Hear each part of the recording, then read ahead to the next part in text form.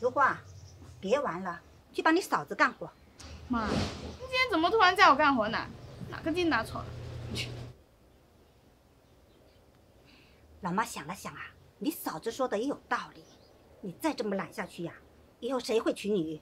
妈，嫂子给你灌什么迷魂汤了？怎么帮着她说话呢？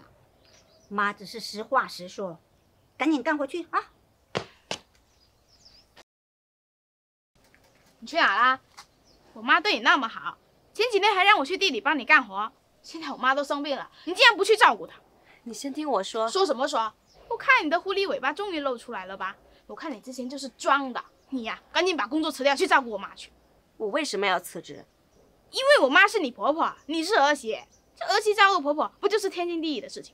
如果换做你是我，你会辞职照顾婆婆吗？当然会了。那如果婆家也有你这样的小姑子，你会怎么跟她相处？你在嫁人之前，要从你看到的人和事当中去思考，将来你嫁人了，如果你的婆家也要求你做这做那，你还会说今天这样的话吗？那不管怎么样，你也是要去照顾我妈的。那是自然的，我是回来帮忙拿衣服的。再差不多。你叫我做事啊？